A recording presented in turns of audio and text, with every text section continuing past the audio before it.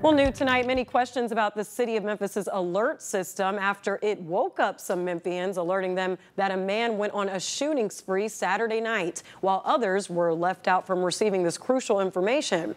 Now, Stephen Reels has been working to get you answers. He joins us now. Stephen, what have you found out?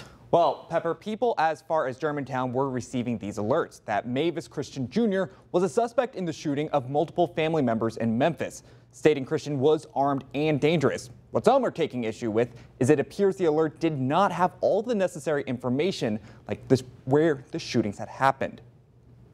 We immediately thought is this a scam? Is this a real thing? Greg Miller was one of the many people shocked Sunday morning when they woke up to see these alerts on their phone.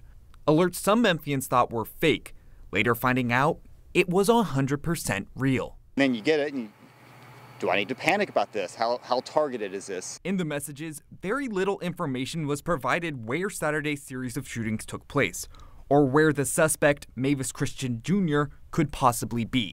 Something Miller thought was critical to mention in the alert. I think you have to be, like, they don't know where he is. Like, you could be anywhere in the city in 15 or 20 minutes. So we asked Memphis police why none of this information was shared in the alert. A spokesperson did not speak to us in person, so they answered via email that the message was crafted based on the event and includes information that is imperative to get out as soon as possible.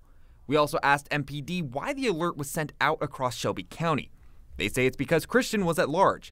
And while Ana Ayera says she appreciated the alerts, she still would have liked to know where the shootings were. Is he in my neighborhood or is he downtown? I think that would have been a little bit more helpful to definitely let us know where exactly in the area do we have to, if you live in the area where you need to be more alert.